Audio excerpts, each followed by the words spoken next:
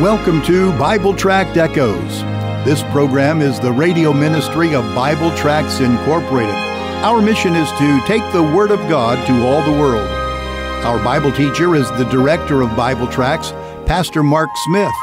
Since 1938, Bible Tracts Incorporated has been publishing clear gospel tracts and supplying them to churches, missionaries, and individuals all over the world, and all at no charge. Information on how you can receive a free sample pack of our tracts will be given at the end of this broadcast. Now for our Bible study, here is our teacher, Pastor Mark Smith. What a delight it is to be with you here once again at Bible Tract Echoes. Thanks for joining us, and I mean that in a very particular way if this happens to be your very first time to be tuning into the broadcast. Thank you so much. We do some studying of the Word of God here, and right now my Bible is sitting open to 2 Peter chapter 2. 2 Peter 2, if you can at all, reach over, get your own copy of the Word of God, and join me there. 2 Peter chapter 2, I'm going to begin to read at verse 13 here in just a moment. Now, as we go through our time today, I will be encouraging you to get a free sample packet of our gospel tracts from us. My announcer is going to give you 3 different ways by which you can give to us your name and your mailing address. He'll do that at the end, so have pen and paper ready and jot down the contact method that works best for you. I'm going to highlight one of the gospel tracts in a moment, but right now I want to lead into our Bible study time this way. In recent years, the word profiling has been heard on the news a few times. Often it's heard in this kind of a way that the police were accused of racial profiling. Well, has racial profiling ever happened in our country? And the answer is absolutely it has. Was it done by all police officers? Absolutely not, but it was done. But let me change the story a little bit. If a series of home robberies happened in your neighborhood and a bright red car was seen in the area at the time of each robbery, then should the police be looking for red cars rather than blue ones? Well, absolutely. That's a form of profiling that in this case was done correctly. Well, here in 2 Peter 2, the Holy Spirit is giving us a list of qualities about the way false teachers live. He does so that you and I can spot those living their lives in these kind of qualities. Now, we expect unsaved people to live like the way this list says, but we don't expect believers to do this. Should we ever spot those in our church assemblies who fit this profile, then we had better have our guard up and to be absolutely sure we dare not let them do any teaching. So get your Bible, get something on which you can jot some notes, and let's continue our profile list about false teachers.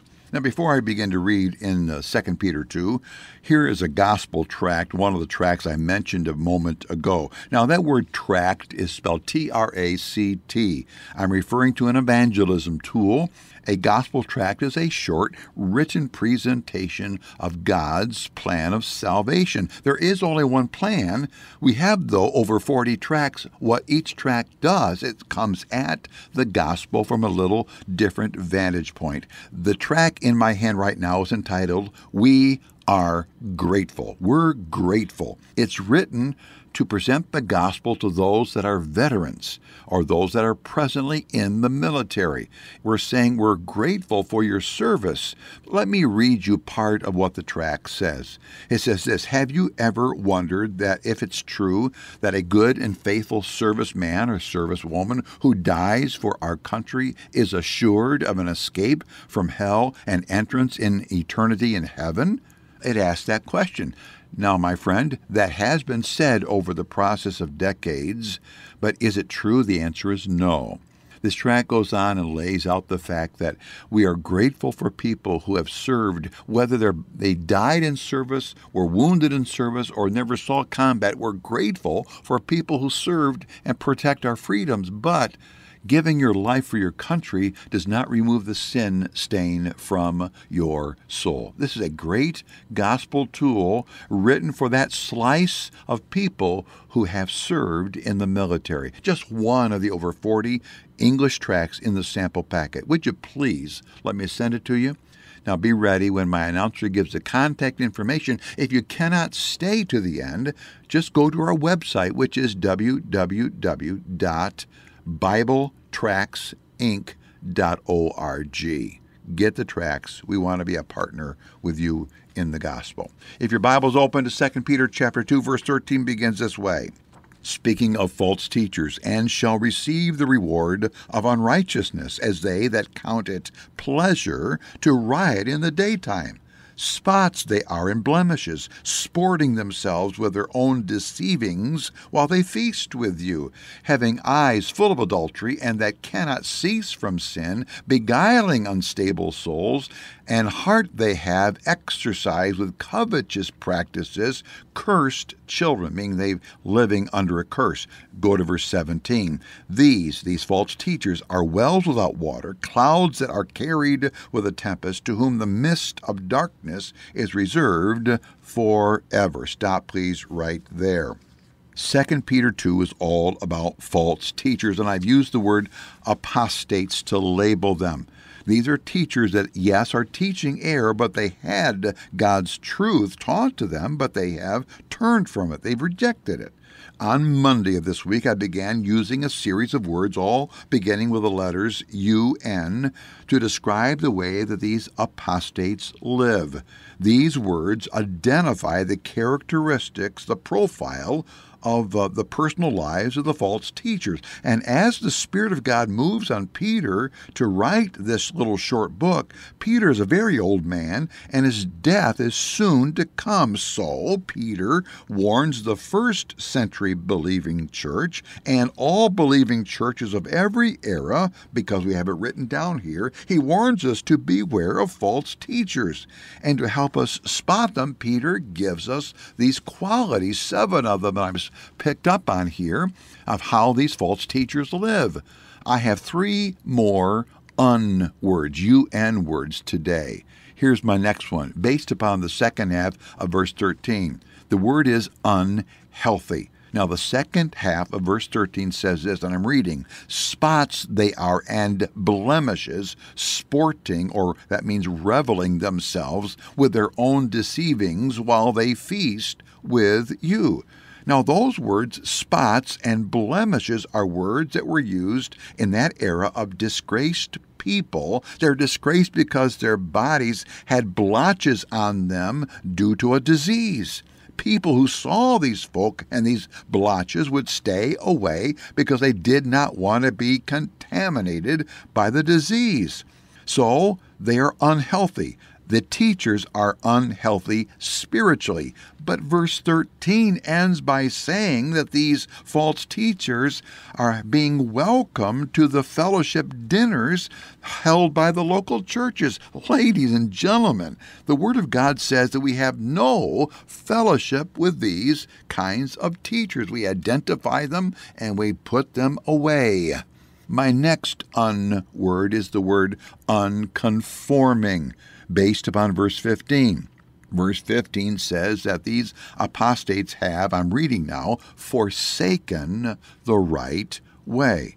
Rather than making their lives and their teachings to conform to Bible truth, these teachers have forsaken, or the word means abandoned. They have abandoned truth. Verse 15 says they did so in part due to the allurement of financial gain. And verse 15 calls it the wages of unrighteousness. And then the verse likens these teachers to that Old Testament false prophet named Balaam.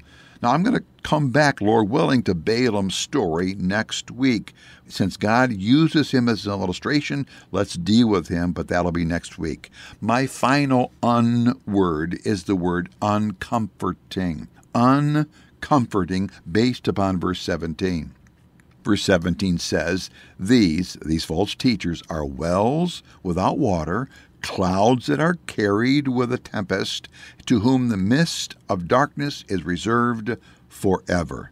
Now, beloved, these false teachers are likened to dry wells and dry clouds.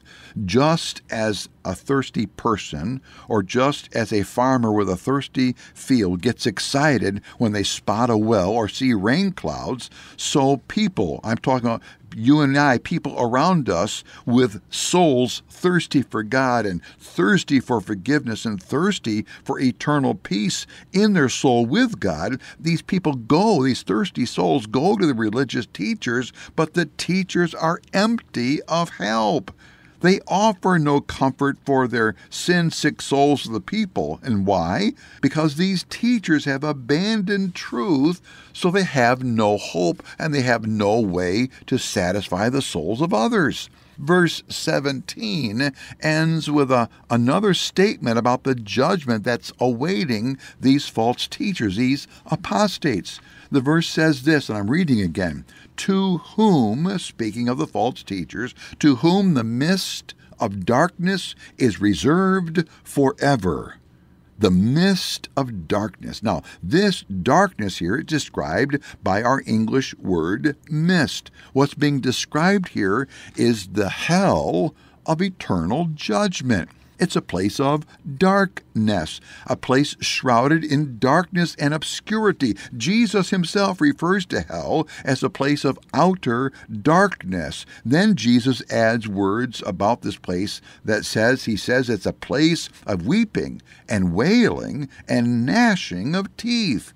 Those are terms of anguish and torment. Here, in verse 17, the Holy Spirit limits his emphasis to the fact that hell is a place of no comfort, a place of darkness, of doom, of despair.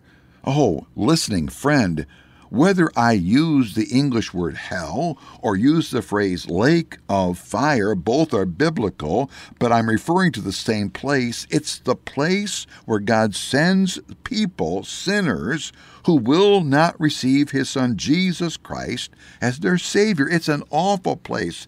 It is an eternal place. It's a place from which is no escape.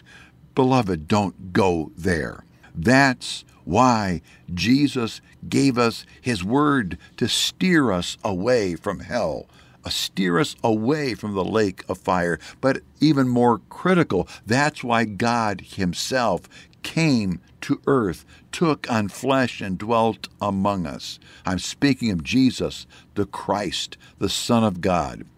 He said, I and the Father are one. He identifies who he is. He's the eternal creator God. But he took on flesh so that he could die for sinners. All are sinners. All have fallen short of the glory of God, and the wages of our sin is death. We will be cast into the lake of fire, this place of darkness, the mist of darkness, but we don't have to go there because God so loved you and me that he gave us his only begotten Son, that whosoever, anybody who believes in Jesus Christ shall not perish, but have everlasting life. If you've never received Christ as Savior, don't go to the place of the mist of darkness. Receive Christ. Be saved from your sin. Let him give you everlasting life right now.